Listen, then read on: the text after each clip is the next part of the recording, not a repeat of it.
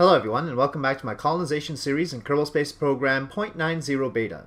In this episode, I'm going to start off with trying to resolve some of the stuff with this station.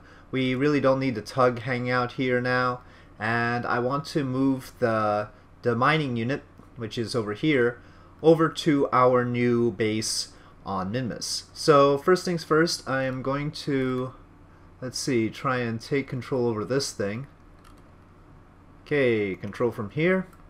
Alright, and now let's unclamp from this thing. Release. Okay, so our tug will move itself into a separate orbit. It's got plenty of fuel, as you can see, so didn't need to refuel before doing this.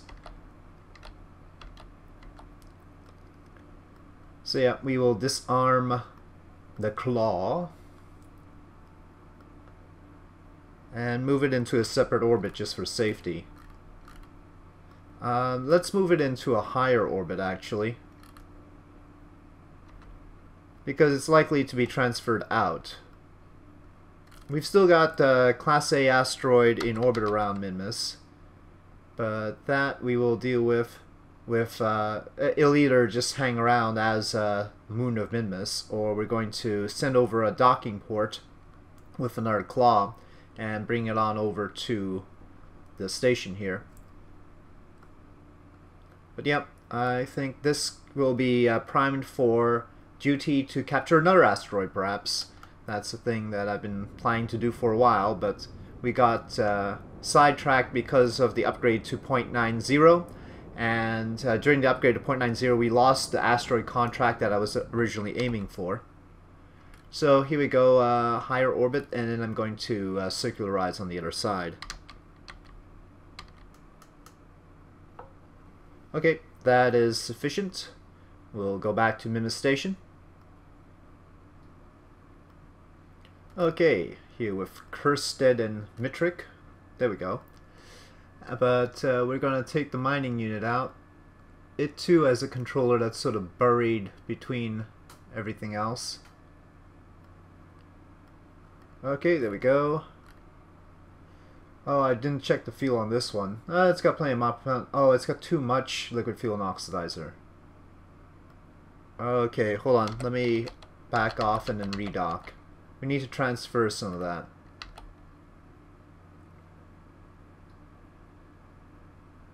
Okay, right. Now, I believe we can definitely transfer the top tank. All of that can go out. I should have had a little reserve tank just for landings. Doesn't look like I have that. That would make things easier. Like I have with the fuel transfer vehicle that we've got down there right now. I think I'll just keep this and we'll transfer that back up if necessary later. But yeah, we'll just retain this fuel for hopping, if you will. Not just landing there, but perhaps relocating if necessary. Alright. Okay, so now we need to hit our base.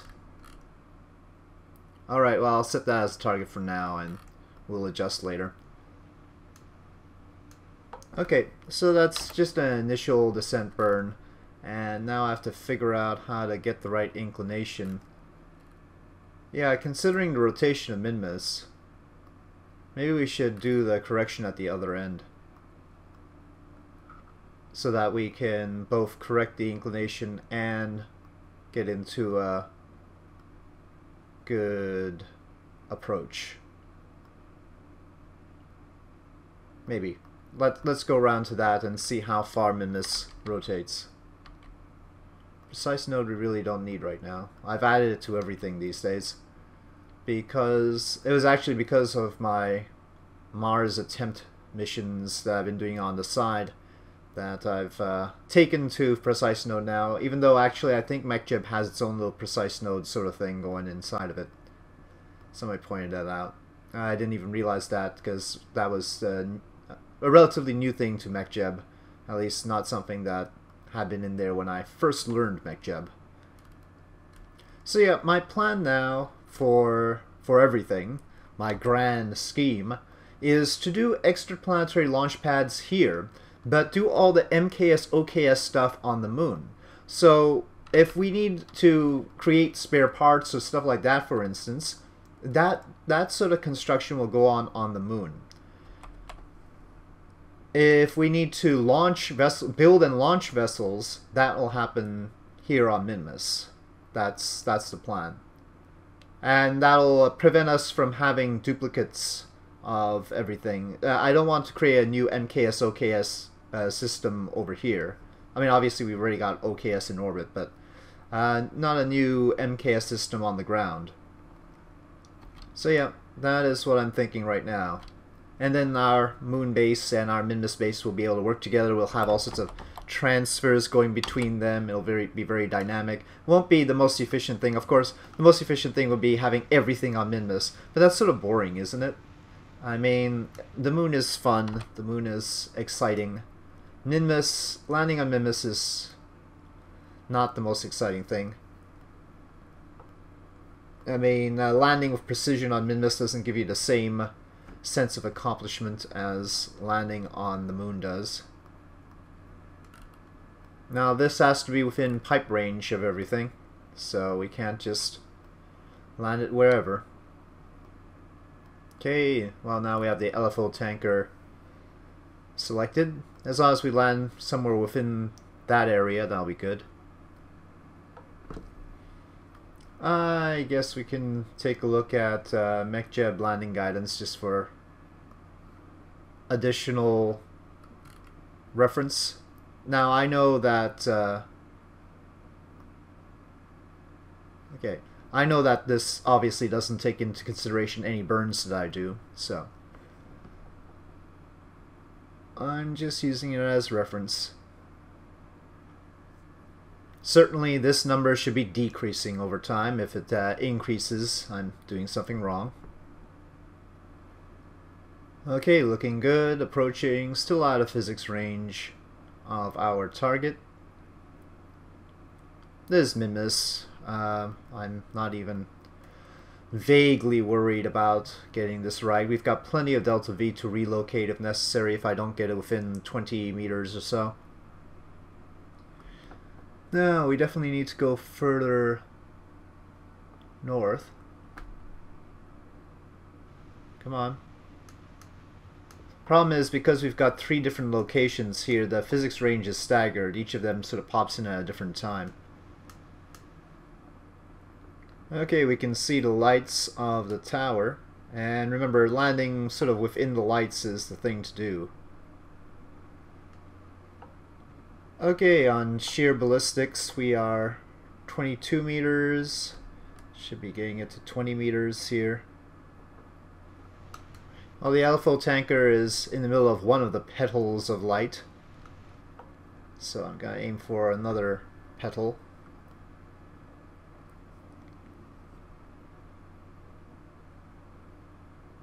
Getting about 10 frames per second right now. There is some physics lag as well too. I've got to turn on RCS to help me turn this thing because the reaction wheel isn't powerful enough. I forget if I put a distiller or whatever it is to convert the Karbonite to monopropellant onto the tower. We might have to have a separate little module for that. Well, it reads 16 meters, so I guess this is good enough.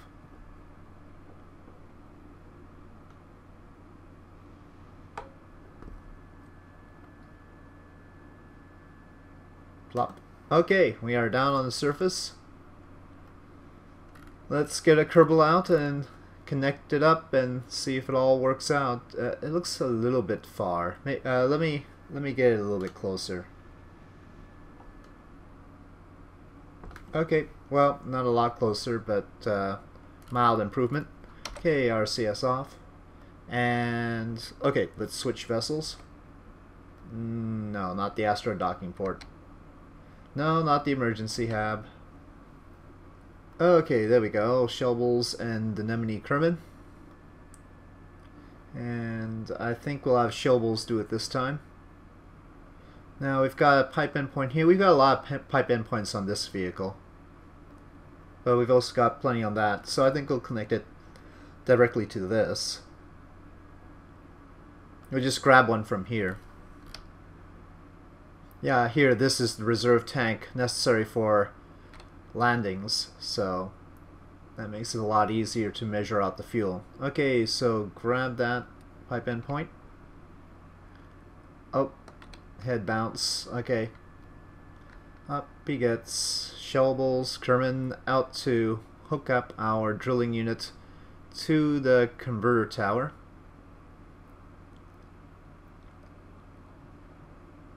Ooh, serious lag. I think it's quick saving. Okay, so the game crashed and it brought me all the way back to this thing landing. And that's not nice, but here we are.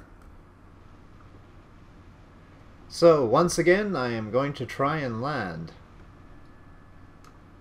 But yeah, this install is still a tough one to keep stable.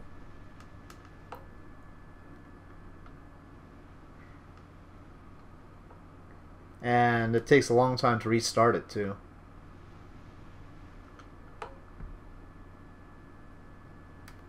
Okay, it's down. Let's try this again. RCS off. Probably used a lot more of that than I used last time. Did we have a... No, I don't think we have a monopropellant unit on this. We'll have to send over something to convert monopropellant, convert the Karbonite to monopropellant. But anyway, back over to this and Shelbles once again. It wasn't Shelbles' fault that we had a crash of the game. Hopefully, I hope it's not the case that Shelbles will always cause a crash of the game. That would be unfortunate. Don't know. It just sort of randomly crashed when I moved him over here last time. RAM usage is pretty high. We're at 3.1 gigabytes, but you know, that's pretty standard for this install. Of course, we should send over a better mining unit. We really don't need a huge Karbonite tank, nor really such a large, what you call it, liquid fuel and oxidizer tank. We just need solar panels, drilling unit, and controller. Not even a docking port. So yeah. Okay, we're gonna attach it. Let's just attach it here. And we're gonna link. Up, up, and link. Alright, that's all linked up. Now, Shelbles, head back over. Don't knock into anything. So now after this, I've got to figure out exactly what else I want to send over here. And that means investigating extraplanetary launchpads a little bit more in detail. Should take a look at our contracts too. We've been spending a lot of money building up this base, and I haven't fulfilled any contracts recently. Okay, we don't need landing guidance anymore. What we do need is to start up operations here. So, drilling units. Deploy drill. Okay, start Karbonite drill. Looks like we should probably also have a... So we should have a distiller to convert to monopropellant over here. And maybe if we can drill for carborundum, we should have something to deal with that over here. And that'll sort of have our little mining station all set up. So we have got Karbonite drilling there, but not on this other drill. Karbonite is going in there. We're going to have this portable Karbonite... No? Portable Karbonite generator should be able to generate power now. Well, we've got a full charge, so I guess it's not strictly necessary. Let's see now. Start LFO. Still doesn't seem to require any help here. Oh, it takes a long time to fuel up. I forgot that. Looks like electric charge is still pretty stable. Let's go into full nighttime and see. Now electric charge is depleting, but not by much. No, it's still pretty okay. I don't want to time warp through too much. The reason I'm concerned now is because food, water, and oxygen, right? If it's going to take a long time to fill this whole thing up, the LFO tanker, then they don't really have enough food, water, and oxygen over here, and I have to move them over to the emergency hab while it fills up. I think I'm going to do that right now. Yeah, while this whole thing is filling up, Shell Bowls and Denemone, you guys are going to have to go over to the emergency hab. Okay, just let go. We're going to use your EVA pack.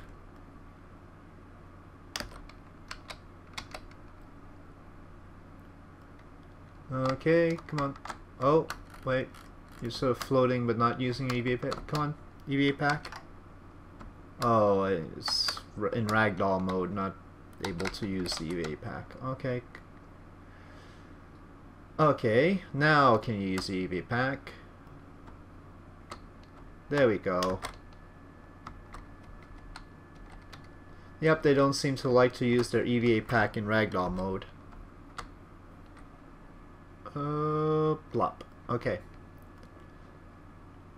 Well now, I don't know if I have enough solar panelry over here. We'll see. Let's get him in there and see how electric charge holds up. I mean, of course it's nighttime now, so not quite the right time to check, but anyway, here we go. A little bit. Crab. Oh, no, no, no, no, come on. Okay, grab. Oh, come on.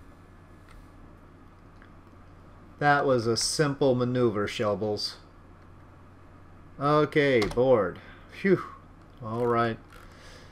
So you're in there. I've got 810 electric charge. And these tiny little solar panels. No real way to use this Karbonite generator because there's no Karbonite storage tank on here. Well, anyway, plenty of food, water, and oxygen though. How much do you have? Wow. Lots. Lots and lots. Okay, let me jump back to the main base. Try and keep EVA control during this, unlike your compadre over there. Okay, grab. And board. Alright, they're both in there. Now, let's see if they're alright for power over the course of a certain duration. It looks like it'll be alright, yeah. Does not look like power is going to be a problem over here in the emergency hab. That's completely irrelevant. Uh-oh. Whoa, don't do anything like that. Oh, yeah, well, it's glitchy. We know, we know. We know you're glitchy. No. Okay, anyway. And things are proceeding here very, very slowly. Okay, well, I guess that settles it over here. Let's head back to the Space Center and take stock of our situation. Okay, so here we are. Funds, not a problem. Science, sort of a problem. We've got a lot of reputation for us. Maybe we should convert that reputation into science somehow. I haven't used the administration building at all. Oh, yeah, I don't think so. Okay, fundraising campaign we don't need. We want science. Takes 5% reputation gains, yields 1 science for each of those. Okay, let's say 50% on that. Setup cost 625. What is our actual number here? Well, it seems like we can afford it. Wish they had just a number display. I never knew how to figure out this scale. But yeah, unpaid research program. I don't like the sound of that, but hold on. Let's check this one out. Funds, income. Yeah, let's up that too. So we'll have this contract. Yeah, we could probably go to 30% at least on that. I want some funds after all, but okay, let's do that. Yeah. And this one as well. I like a high reputation though, so let's go 30% on that as well. Yep. Wow, okay, so that knocked us down quite a lot. Okay, so that's actually in tens. Okay. That wasn't very clear there. But anyway, so we'll get more science from that through research. And so first deployment of strategies in this series. But yeah, let's take a look at some contracts to see what we can do about this. Oh my word. What is this negative here?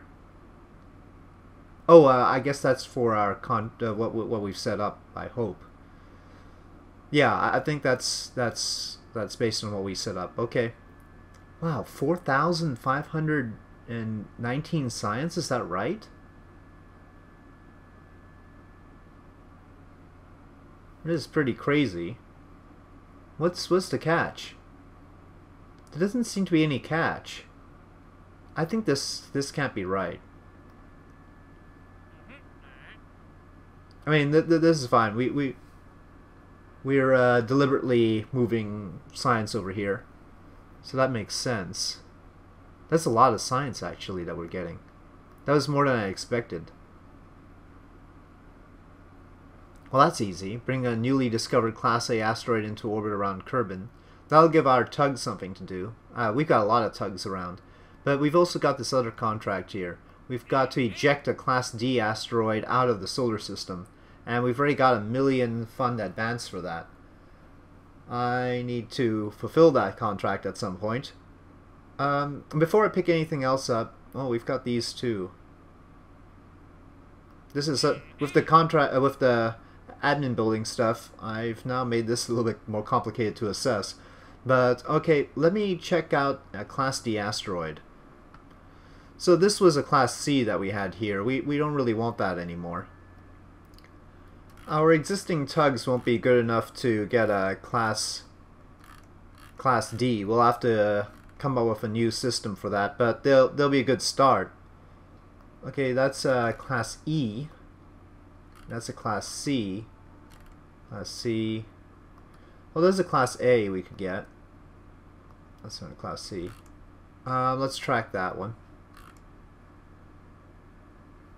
Okay, let's add an alarm for that SOI change. Let me say that that's Class A.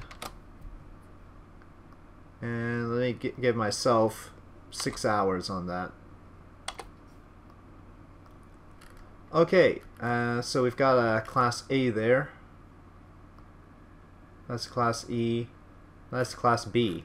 So we don't actually have a Class D to wrangle. That's annoying. Well, we'll have to wait on that. I guess we can pick up that Class A contract just so that we can fulfill some contracts and get more funds. So yeah, okay, Class A, fine. We'll get that. What else? Position a satellite in a specific orbit. It doesn't seem like... Oh, is this already adding into that? No. Because otherwise then 611 would show up here. That's a lot of science. There's something wrong here, I think.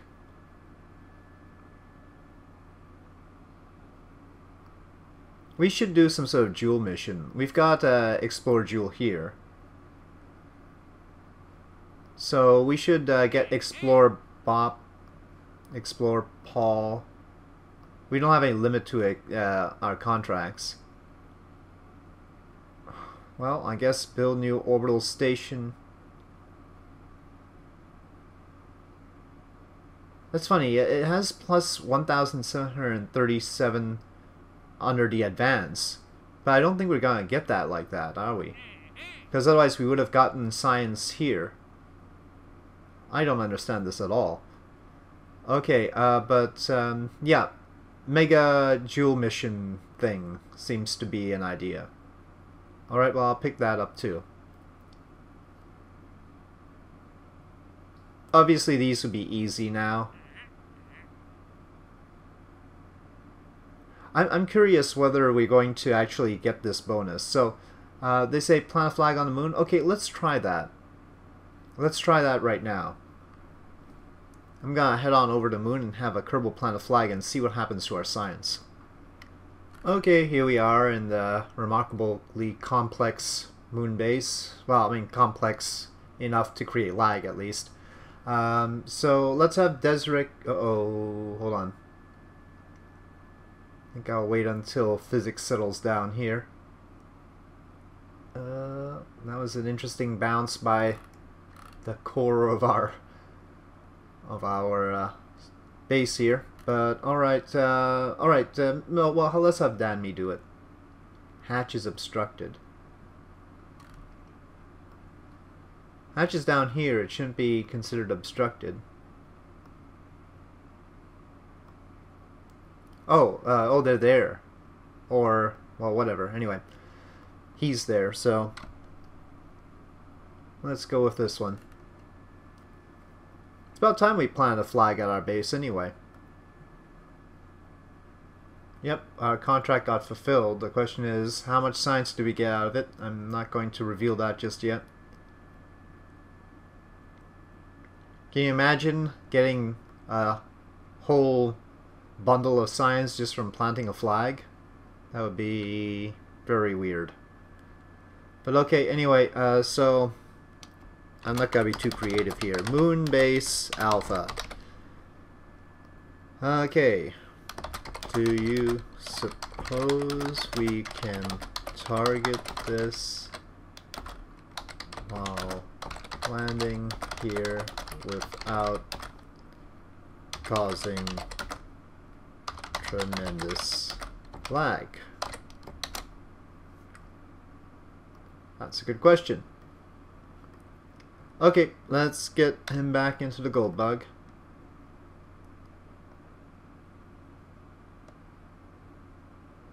Maybe we should transfer him to something with a little bit more life support.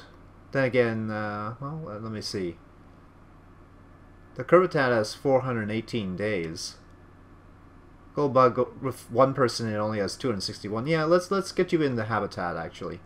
Actually, we've got a little bit of... Well, we'll have to transfer our remaining Kerbal from the forward pod into the hitchhiker can in order to get him out. Okay, board. Alright. Little guy's in. There you go, Desrick's in.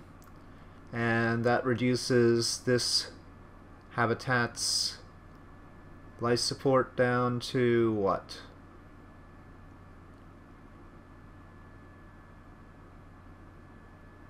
Where are you, Kerbitat? Okay, 334 days. Well, that's fine. And that's better than the gold bug. Okay. Back to the Space Center if the program doesn't crash on me, which it probably will. Oh my god. Folks, I think we've got a problem. I don't think I should be getting 5,000. We just got 5,000 science from that.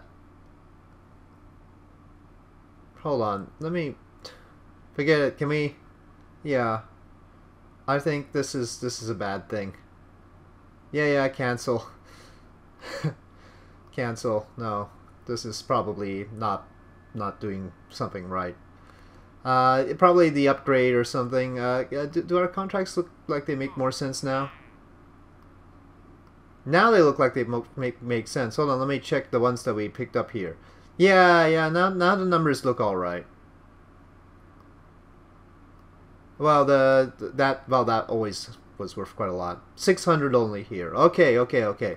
So it was some crazy effect of those admin building things, which that's a little bit too far off for planting a flag. 5,000 science? No, I don't need that. I need a ruling on whether I should keep this or whether I should dump it out of the whole thing. Research and development building is fully operational, so if we agree that I should keep it, then I can probably unlock most of this stuff, and we won't be... Yeah, I mean, I think we might be short a little bit of science to unlock this final tier, but we can unlock a lot of it, and after that, we're basically going to be in Sandbox. So anyway, I'll get comments about that. Oh, there we go. So this I have over there. That's actually the emergency hab. And we've got a workshop. That's great, but I have limited idea of what that means. Orbital shipyard. Wait a second. I didn't see this. Orbital shipyard? Can we do that? Rocket parts? That's pretty radical. Huh. Well, I don't know how that works.